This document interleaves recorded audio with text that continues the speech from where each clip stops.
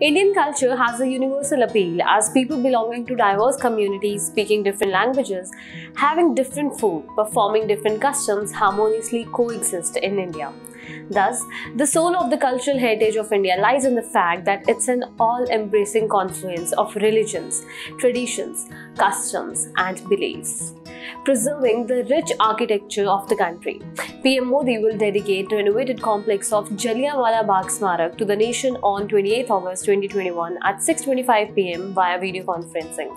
He will also inaugurate museum galleries that have been developed at the Smarak.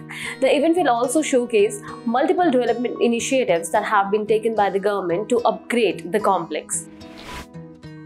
Let's get to know more about such developmental activities. The government has created 4 museum galleries through adaptive reuse of redundant and underutilized buildings. The interesting aspect of these galleries is that they will showcase the historical value of events that unfolded in Punjab during a certain period. It encompasses a fusion of audiovisual technology, including projection mapping and 3D representation, as well as art and sculptural installations.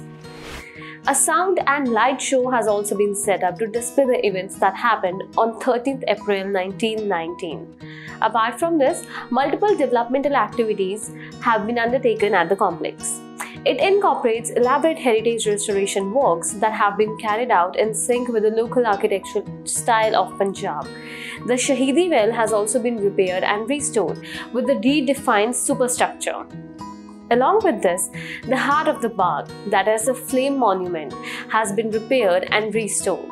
The water body has been rejuvenated as a lily pond, while the pathways have been made broader for better navigability.